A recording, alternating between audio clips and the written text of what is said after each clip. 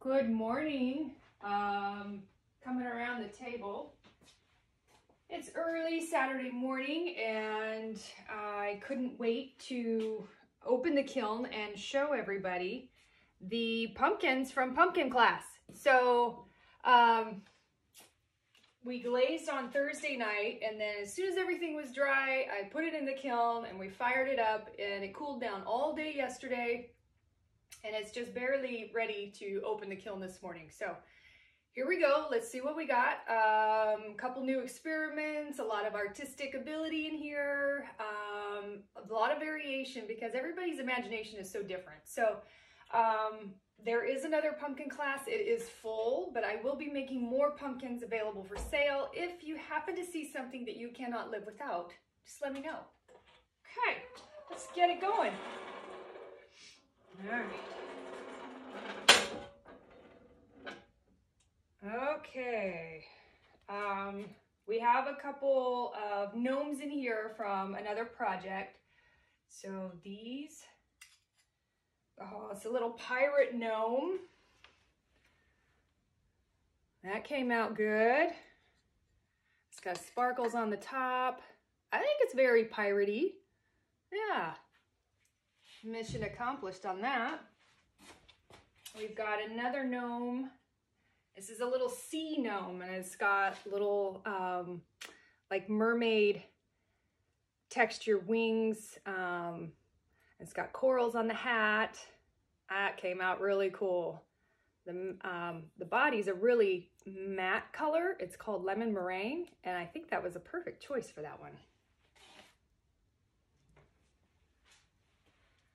All right, Anna, here's your pumpkin. Good job. I think you nailed it. Got good color variation. It held up in the fire. So pretty sure that's what you were going for.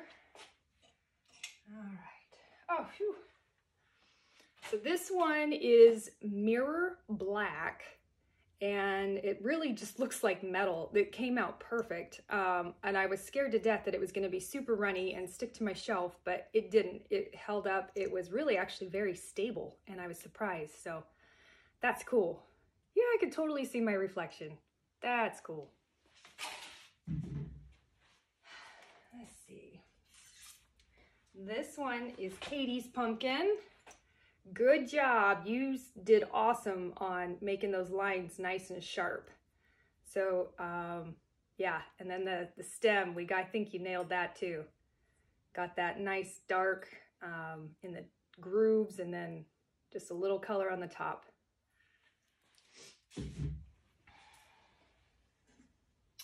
Mallory's pumpkin. Just a classic orange and green. Did good. You too stayed in the lines. Good job, Mallory.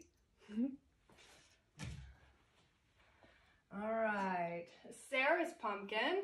We went with black and smoky merlot in the lines, and then a nice matte green stem. So it's a good contrast between the shiny and the matte. So, good job. All right, we got a mug. Stuck to the shelf a little bit. Gosh.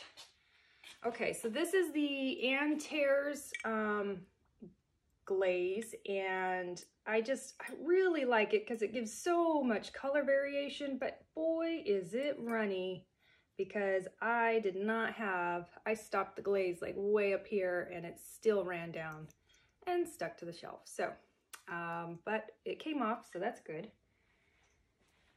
I was testing that on a new clay body, so we'll see.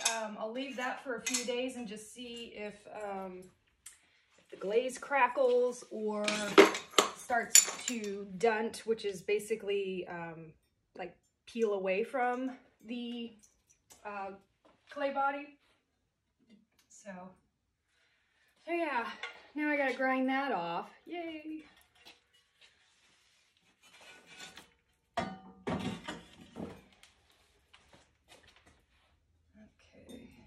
Another shelf. All right, so as part of the special gnome project that we had going on, we've got a couple of mushrooms, and I put these on cookies because I just didn't know how it was gonna go, which is a good thing that I did because it's very stuck right there. So they might just be taking this cookie home because I'm a little nervous about peeling it off and busting the bottom of this mushroom, but that came out so cool. We did cheetah, which is actually a low fire glaze on the bottom because we wanted it to be really runny. And then we did the lemon meringue again on the top, so that looks really cool.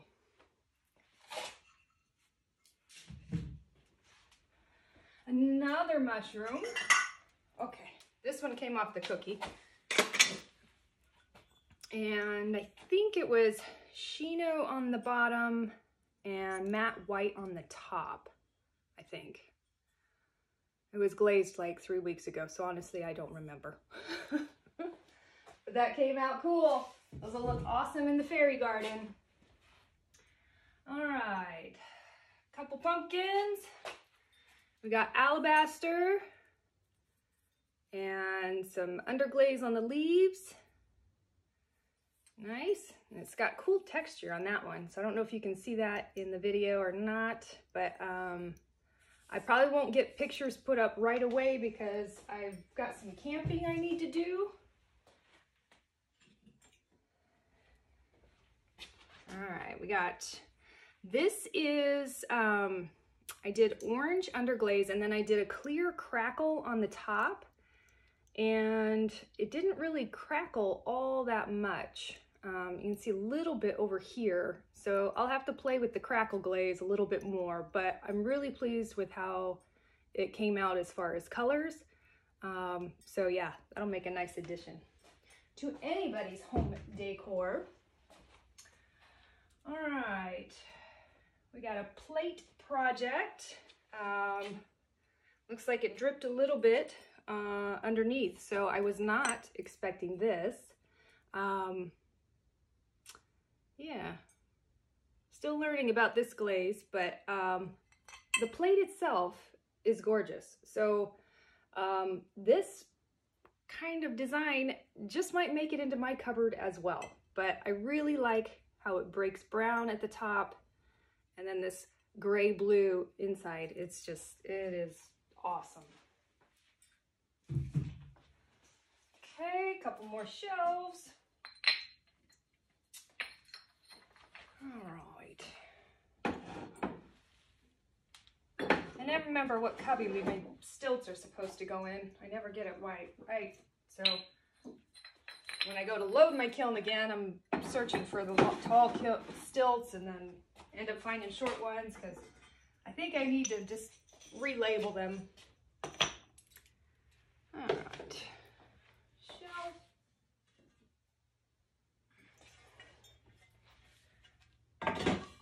I can hear my stuff pinging just a little bit, so that might be because I opened the kiln when it was still just a hair warm. Or it's the glaze not fitting to the clay body that I'm testing out. So we'll see. Okay, this is fantastic. So this is a new glaze. This is also a crackle, and this is a patchy green, and it's got a little bit of shimmer in it, and the color variation, oh my goodness. Very pleased with this one. That looks so cool. Yeah.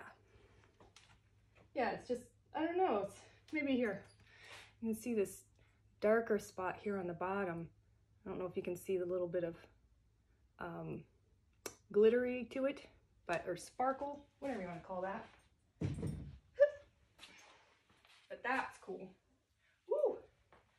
This is stoned denim. This is another pumpkin with texture. How fun is that?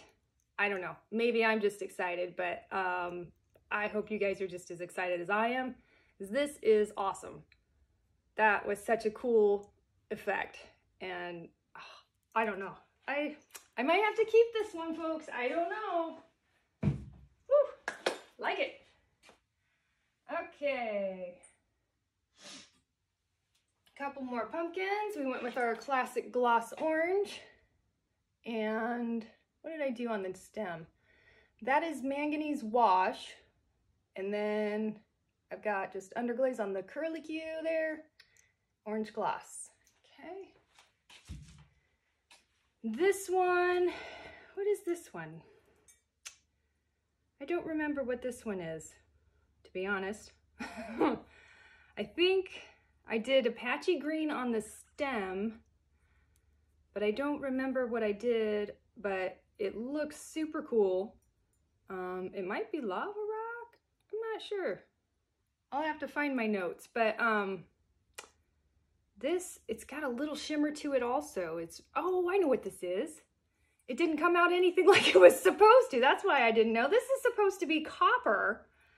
And because I've changed the firing schedule in my kiln, it cools down a little bit slower. And this particular glaze likes to cool down fast. So that kind of screwed that up as far as getting copper, but it still looks really cool. So I don't think it's an epic fail.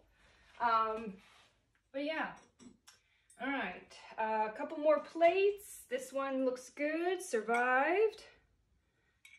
I got another one in there, did not fare quite as well. So, I'm not sure what happened, but my glaze totally bubbled up and got weird. Like, I don't even know how to explain this. Yeah, it's like grew warts or something. It's just really crazy, but I'm gonna have to research that one. I have no idea. It's like, looks like it grew some barnacles or something. Something's on it. I don't know. I don't know how to explain that. That is just really weird. All right, I know I've got one more plate in here, a couple of test tiles.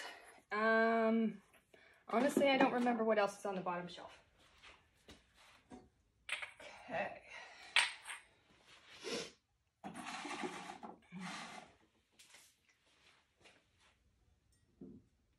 All right. Little snippets of glaze stuck on several shelves on this load. So I did not anticipate the plates being a glaze problem. So that is very interesting to me. All right, couple more pumpkins. These are little ones. And we've got, what is this? Cinnabar with our little green curlicue. That came out very nice. And then this one is actually glazed in the same glaze as the plates. And I've got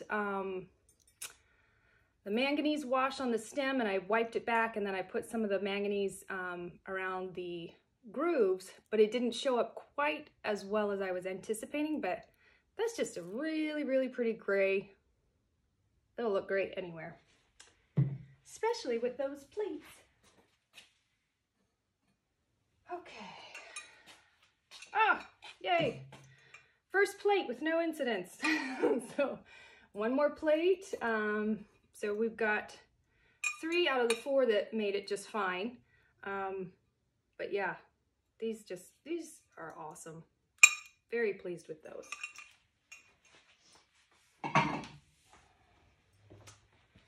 And a couple of test tiles on some speckle color clay. Okay, so this one is Laguna French gray. It's a lighter gray. And then this one is Glacier. It's quite a bit more runny, so it's cool for texture. And then this one is the Speckle Blue Gray, the same thing that's on the plates. But you can kind of see these two sort of eat up the texture on the tiles, and this one just kind of accentuates the texture. They all had the same amount, same depth of texture, same pattern, everything. So you can just kind of see different glazes have with their different thicknesses and how they melt down can affect your designs. So that is it for the unloading of the kiln. Behind my phone, I've got a whole shelf full of mugs. You're not going to want to miss that unloading because there's some really fun and exciting different things in there. Got a few more pumpkins to glaze. I'm going to make some more pumpkins this weekend. And probably after that, I'll get started again on making some plates and starting on some Christmas stuff. So if anybody has any ideas, requests, reach out to me, let me know. I hope you enjoyed the video and have a wonderful weekend. Take care.